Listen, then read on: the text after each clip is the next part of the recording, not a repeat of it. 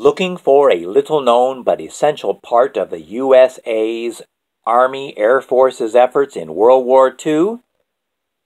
Try P. O'Connell Pearson's exceptionally documented, contexted, indexed, timelined book entitled Fly Girls, The Daring American Women Pilots Who Helped Win World War II, from your Carmel Clay Public Library.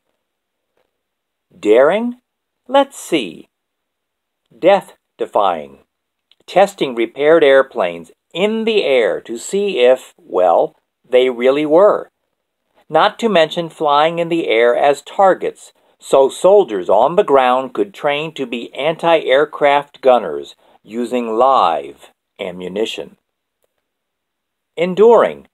Long hours flying thousands of miles, covering many military bases all around the nation. Diligence.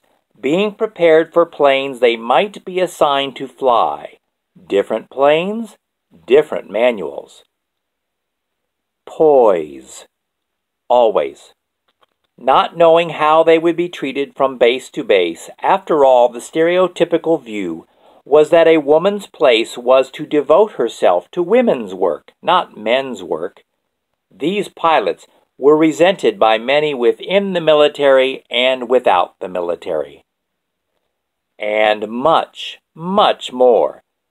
It took 30-plus years before their sacrifices were fully, officially recognized by the United States of America. For the love of their country, true heroes in every sense of the phrase.